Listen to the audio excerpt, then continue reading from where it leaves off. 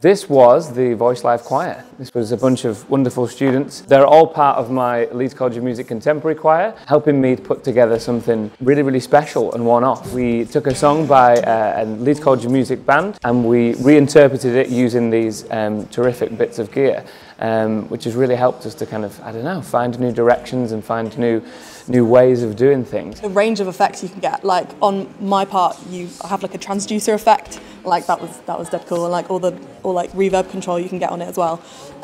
Like together with the choir, sounded amazing.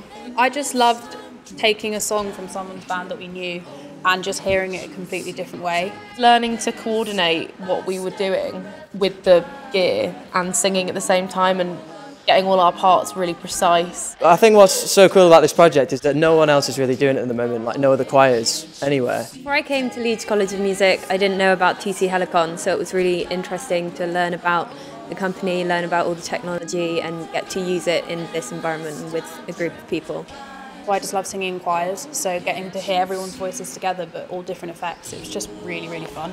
For contemporary choirs today, with gear like this, it's inexpensive and it's really good quality. I'm actually a bit of a technology geek, so I love using all the technology. A bunch of people together and using loads of different effects. I've enjoyed using it in like a bigger sense with loads of different voices and seeing how that translates. And not at any one time are we all using the same effect. And I think that was really cool. Like the mics work really well with it as well. They're so close up that you don't get any feedback. Being able to merge effects together and still it sound like not messy. It sounded like really clean cut. So it's pretty cool to be part of something new, unique and fresh. Genuinely everyone here put in a heck of a lot of effort for this project and I do appreciate that. And I think the proof is in the sound that we got out in the end, I think.